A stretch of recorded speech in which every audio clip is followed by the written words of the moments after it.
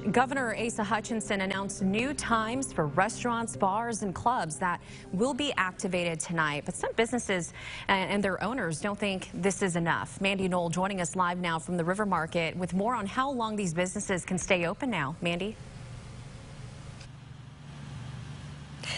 Well, we're seeing a record number of cases across states, across the country, and so a lot of states are taking new precautions. They're putting them into place. Arkansas is no different. The governor's directive says bars and restaurants, anywhere that sells alcohol, is going to have to close by 11 p.m.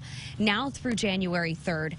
The governor says he's following the recommendations of his newly appointed winter COVID-19 task force. But one business owner says if the governor isn't going to set any additional guidelines, she will.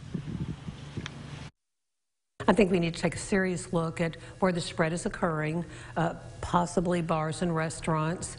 I'm expecting at some point soon to have to close the restaurant for dine-in and go back to just curbside and home delivery.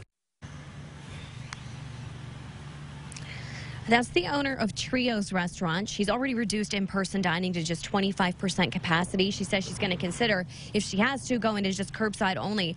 She says she's trying to do her part in slowing the spread. So let's talk about that curfew. Like I said, it goes through 11 p.m. every night. Anywhere that sells alcohol is going to have to close by 11 p.m. This is going through January 3rd as of now, so it includes the Thanksgiving holidays, includes Christmas, and also includes New Year's Eve, which is, of course, at midnight, so bars are going to have to close before the ball drops. Now, if you violate those, there could be a fine of $100 to $500, or you could have to spend a month in jail, or you could have to do both. So pretty stiff penalties for places that violate that.